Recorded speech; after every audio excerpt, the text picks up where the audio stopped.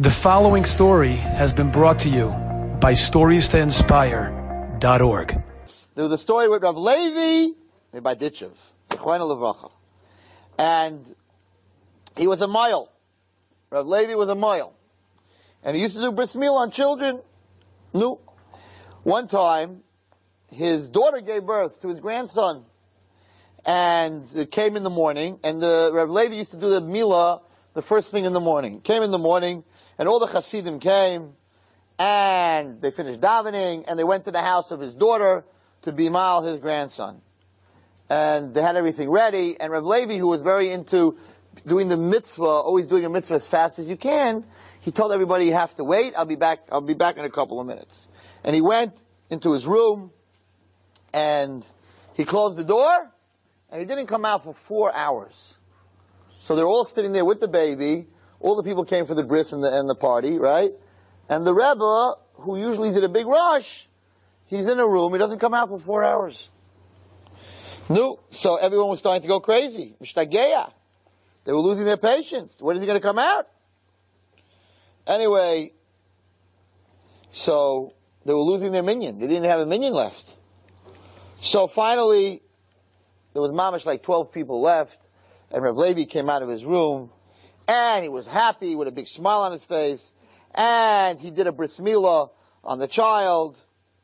And he got up to name the child. Now, of course, when you name the child, so the father of the baby whispers into the person who's giving the name. But Rav Levi didn't wait.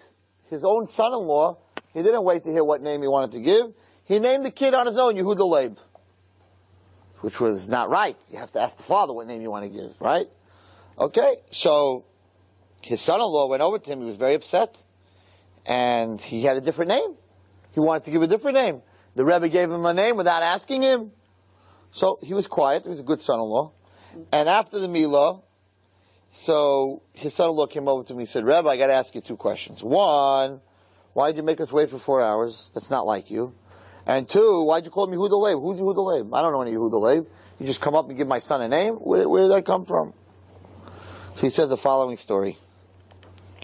He said, when I was coming to your house, I saw a black cloud. And I saw that in this black cloud, there was something going on. A rash gadol. Big disturbance. Something was going on in that cloud. So he said, I went into this room and I wanted to see what's going on, what's going on in this cloud. So I went into whatever the Rebbe did to get into his Kabbalah state, and he said, I went to the other side of the curtain in Shemayim, and I said, what's going on? What's the tumult? And they said, down on earth, a big tzaddik just died. And his name was Rabbi Yehuda Leib from the city of Apta.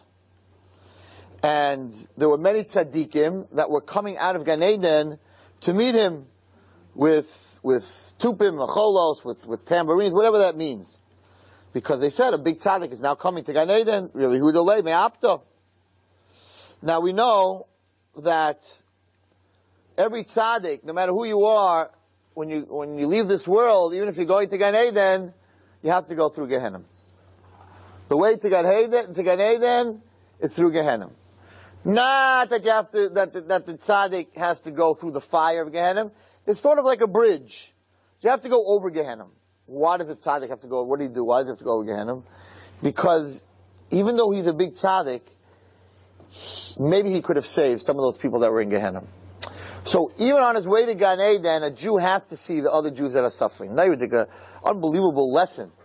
As great as you are, you deserve to go to Gan Eden, but you need to see your brethren that's suffering. Because maybe if you'd have reached out, you would have saved one of them. So there's a little pain, even for the biggest tzaddik when he goes to Gan Eden, because he has to see his brothers suffering.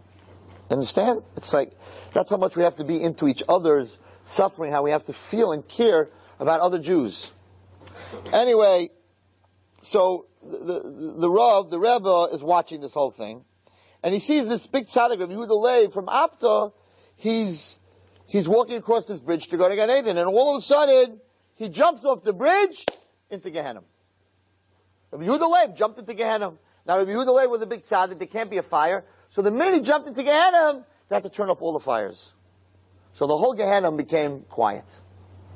So now, the Malach of Gehenna said, get out of here. I got to have these fires on. You can't jump into my Gehenna without Rishus. What are you doing in my Gehenna? I need to turn the fires on. I can't turn the fires. Get out of here. So he said, I'm not getting out of here. Listen to this. I'm not getting out of here until I take Jewish souls with me out of hell to Gan Eden, to heaven. So the Malach said, who do you think you are? Who gave you Rishus to come to my place of business where I have all these souls, and you're telling me that you're not leaving until you take souls with you? I'm not letting you go. No way. So, so he said, okay, I'm not leaving. So we're at a standstill. Meanwhile, the fires of Gehenna are off, and all the people that were suffering are not suffering anymore. So the Malach realized he had a problem here. This rabbi is not leaving until he takes some souls with him. So he was, of course, who does he work for? He works for the Satan. Who does the Malach? They're all partners, guys. They get you to do that. They're very nice guys. They tell you they're your friend. They get you to look on the screen that you're not supposed to look at, or look at the girl crossing the street, and they're saying like, hey, you saw that? Yeah, huh? Let's go do an Aveira, right? And I'm your best friend. And don't worry about it. That's the same Satan that runs up, rats on you right away to God. You know what he did? You know what he did? You know what he did? You know what he did? Right? And then he takes you and puts you into Gehenna. This is your buddy. So, the Satan ran to Hashem and said, we got a problem. There's a rabbi in the middle of hell, and he's not getting out. The fires are off, and the fires are supposed to be on. We want him out, Hashem. And the Rav said, I already made a promise. I made an neder that I'm not leaving here until I take people with me. So they had a problem now. You can't make the Rav break his neder. So HaKadosh Baruch Hu said like this. God said, listen, if his word wasn't a word on this world that we're in right now, and he lied, and he made up things, so then we can make him break his promise in that world. So we're going to, even though he promised he's not going to leave Gehenna until he takes souls with him, we can make him a liar, because he is a liar, because in this world he lied. But if the whole time he was in this world, this rabbi, Yehuda Leib, never ever said a lie, then we're not allowed to make him lie in this world either, because he's a truthful person. So let's open up his books, and let's see if he ever lied when he lived on earth. And as it says, they checked him out, and they found that he never lied. So HaKadosh Baruch Hu said, being that he never lied, we can't make him a liar here, and therefore, the Malach, you have to let him take souls out of Gehenna. Okay? So the question is, how many? So they asked Hashem, how many does he get? Omar HaKadosh Baruch Hu. God said, "Sheyiftachu apincha shel pidyon shvuyim." Let's open up the book of how many people he saved on this world. Mida keneged mida. However many Jews he saved in this world, we'll let him save in that world. So they looked it up, and they found that he saved 220. 220 Jews he saved. So, they gave him permission to save 200, and you know what that means? 220 souls that were in hell. Free of charge. You could take out. Why? Because he never lied, and on this world he saved 220 souls. No, so what did Rabbi Yehuda Leib say? The Malach came back, and the Malach said, okay, you win. We can't make you a liar, because you weren't a liar in this world. We can't make you a liar in the other world. Okay, you can take out, God said, 220. Yorad b'moda hashvi. He went down to the 7th level in Gehenna. Everyone thinks that you can only spend 11 months in Gehenna. That's on certain levels, but there's a level called the Tahaim of Gehenna, the bottom of Gehenna, which is the 7th level, which you're there forever. Those are life. They're lifers. They're stuck in Gehenna, whatever, maybe one day I'll tell you the Averis, they get a person into that place, but that's a place with Kaddish, with yard sites, with everything you can do, they're stuck there, they can't get out. That's where they're stuck for life. It's life imprisonment. So he went, Rabbi Yehuda Leib said, what am I going to do? I'm going to take out nefashis, neshamas that are going to get out after 11 months? That's silly. So he went down to the 7th level of Gehenna, and he took out we'll see what he took out. So he goes there, instead of taking 220 out of the 7th level, he takes 440. He was only allowed to take 220. He took 440. Okay? No, he comes to the gate. Amalai Hamamuna, so the Malach of Gehenim says to him, what are you doing? You took double. So they went back to Shemayim and they said to Hashem, you said 220, he took 440. So listen to what Kadosh Baruch Hu said. So now we have to look into his book again and see why he only saved 220. If he only saved 220 because he died young and because he didn't have enough money to save more and he really wanted to save more, then you have to let him save double. If he was happy with himself and he said, wow, I saved so many people, I don't need to do it anymore, then he can't take more than 220. They went and they looked and they saw that his biggest sorrow of being sick and dying was that he wasn't able to save more. That he was dying. If you gave me more years and more money, I could save more people. That's why he didn't want to die. Not because he wanted to go to another movie, or he wanted another glass of grape juice, or a bottle of beer, or another cigarette. He didn't want to die because he wanted to save more Jews. So Hashem said, if that's the reason, then you have to let him take double. And Kachaya, he took 440 neshamas, 440 souls from the deepest part of Gehenna, and he brought them into Gan Eden. Why was he able to do that, boys? Because his word was a word. A person's word has to be a word. If you want Hashem's word to be a word, your word has to be a word. That's the way it is. Because everything is midah, keneged midah. If you're MS, then everything around you is MS. Because Baruch Hu word is a word, it doesn't change. But if you want his word, if you want him to give you a bracha, and Rosh Hashanah, you want him to put you in the Sefer HaChaim, then your word you have to be honest. Your word has to be a word. If your word is not a word, so then when you daven, who says your word is a word? They're going to say, in business he was a crook, so how can we trust in what he's saying? I love you, Hashem, with my whole heart, my whole soul. Yeah, he's full of baloney, he's sketching. He's trying to sell you something, Hashem. His word's not a word. A person's word has to be a word. And if your word is a word on this world, it gives you a very big koyach on the next world. I was invited 3 years ago to a community where they were having a huge problem in a shul that everybody was talking. And they said that they had all kinds of rabbis that got up and spoke. Halachas, Mishnah Brura, you're not allowed to talk by davening, the importance of not talking by davening, the lack of derech eretz of talking by davening, the chutzpah to Hashem to be talking by davening. And no matter what rabbi got up, Rabbi Wallerstein, they still talk. So, we're inviting you to come and to stop the talking. I'm like, what am I going to say that these other rabbis didn't say? So now we heard you're tough. You got to come in, you got to let him have it. So I started preparing and I looked at all the svarim. There's a crazy amount of svarim on the destruction of talking and what it does and everything else. And I was like, they heard this already. They heard this already. Anyway, Hashem sent me a little message, and this is what I told them. It took me 5 minutes. Baruch Hashem, it's now 2 years or 3 years, and there is no talking in this shul. There's no talking in this shul at all. I'll tell you what I told them. I said, listen to me. Ladies and men, because the ladies were talking on the side of the nashim, and the men were talking on the side of the men. They weren't talking to each other, but the women were talking to the women, the men were talking. I told them the following. I said, listen. I said, one day you're not going to be in this world anymore. You're going to have children, grandchildren, great-grandchildren, great-great-grandchildren. Well, hope you die after you have great-great-grandchildren. You live till you're 90 and 100 years old. Said, they're going to bury you in Har Menuchos in Israel. Maybe Har Zeisim, maybe in New Jersey. Wherever they're going to bury you, they're going to bury you. Said, you're going to have this beautiful granddaughter. And she's going to have problems finding a shidduch. So she's going to go Erev Yom Kippur to her Zaydi's grave, and she's going to cry, Zaydi, Zaydi, please Zaydi, I love you. Go to Shemayim, you were such a tzaddik.